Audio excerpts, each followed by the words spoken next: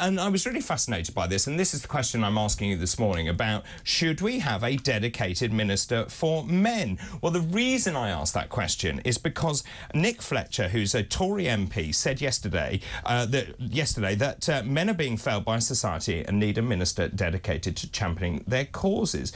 He went on to say that actually the role would deal with specific health problems that men face and try to improve their life chances. He then went on further to say that actually the minister, mirroring the existing cabinet role for women, would campaign for more male primary school teachers to provide role models for boys who do not have a father at home, and other priorities could include encouraging boys to pursue careers such as nursing, improving paternity leave, and also tackling the influence of misogynists on social media, such as Andrew Tate. Well, joining us now is Kenny Mammarella D'Cruz, who is a men's issue commentator. Good morning to you.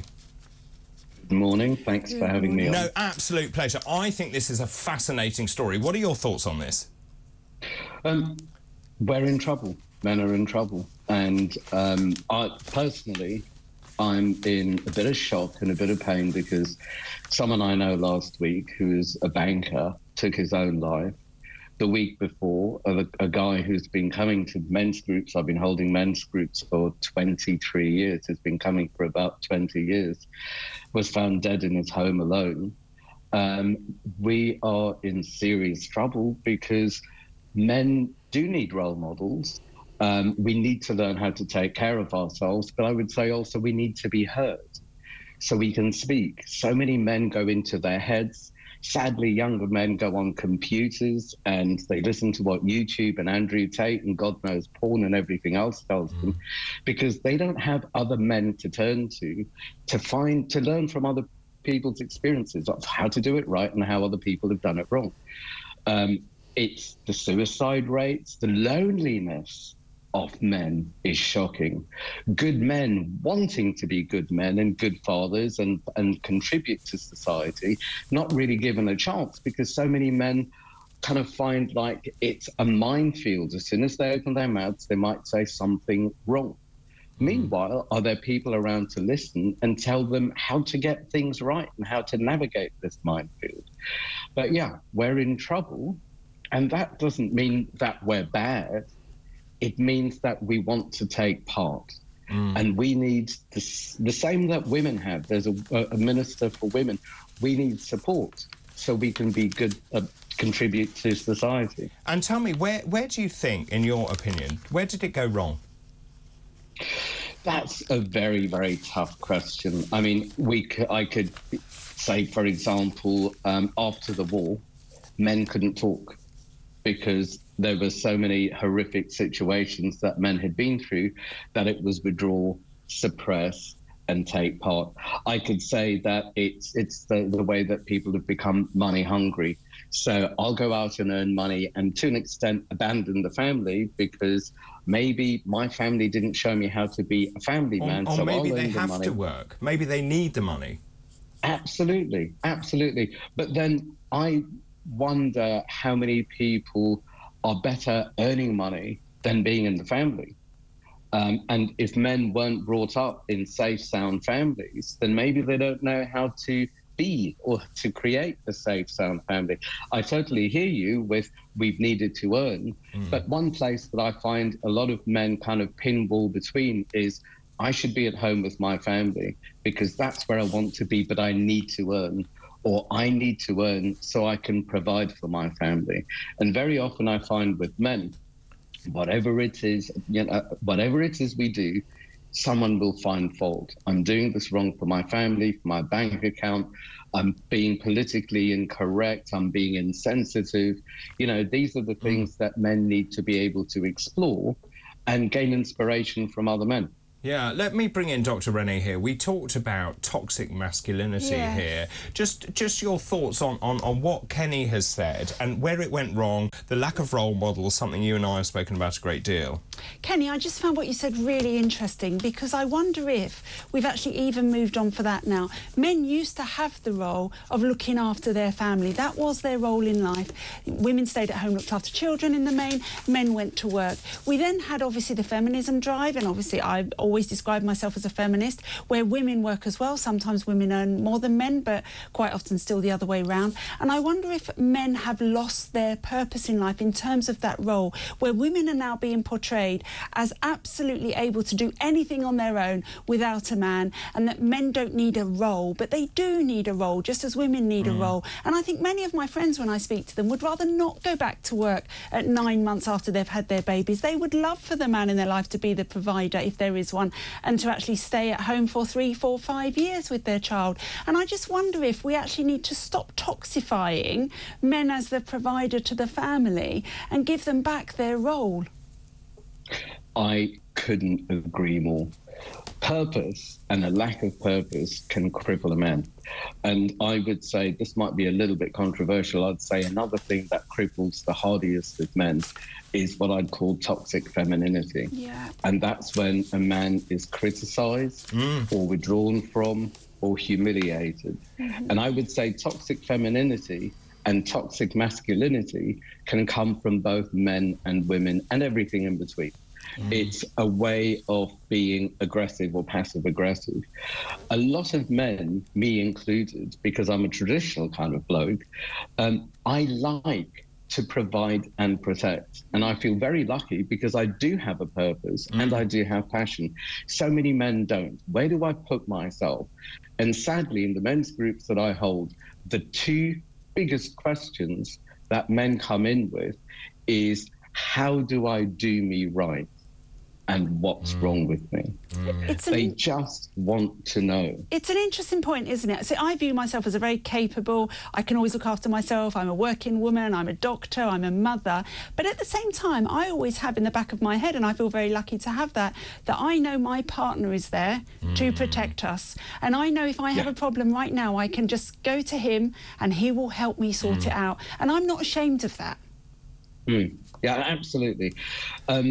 And I would also say that men need men for some things. Yes. Men need men. So here's another slightly controversial situation. I mean, since lockdown, I've been holding men's groups every day online.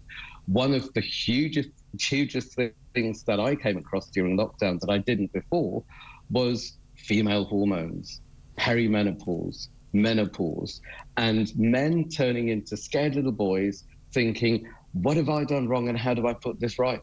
How can a man take responsibility for female hormones? I mean, I think a lot of men find it difficult to manage our own hormones.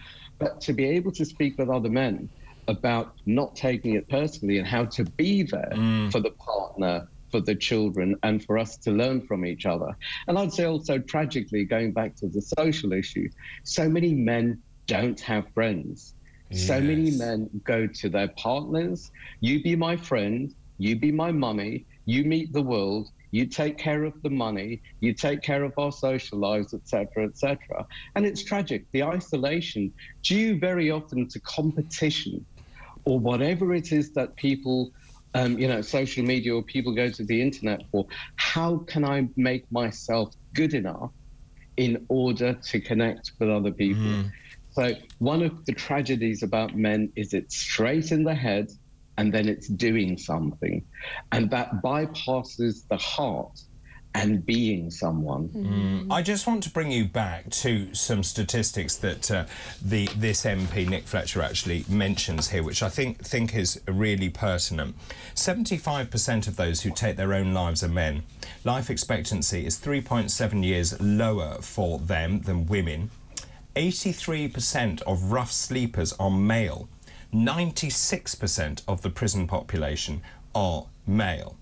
You talk about role models here, and I think this is the key, and you're also right about men find it really hard to talk. They don't have the role models they have. If you don't have a father figure in your family, you don't really know how you're meant to act. There's also poverty plays a huge role in this as well. We've also seen young white boys particularly suffering here. Lack of role models, poverty of aspiration, not knowing what to do. They turn to violence and crime.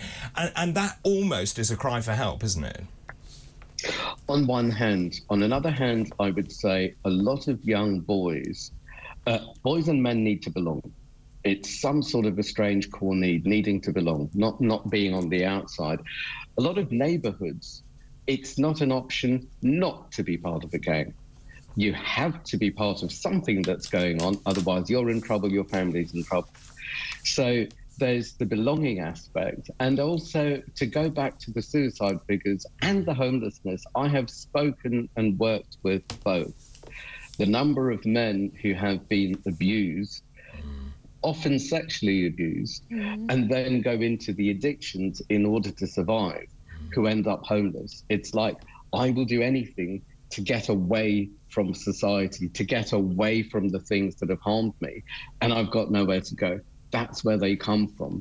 And the strange, I've got a very rich client who lives in central London who said to me a few months ago, I envy the men on the street who I step around to go to my apartment, because one thing they have that I don't is they've got each other, they've got a sense of community, and they've got a sense of belonging. Wow.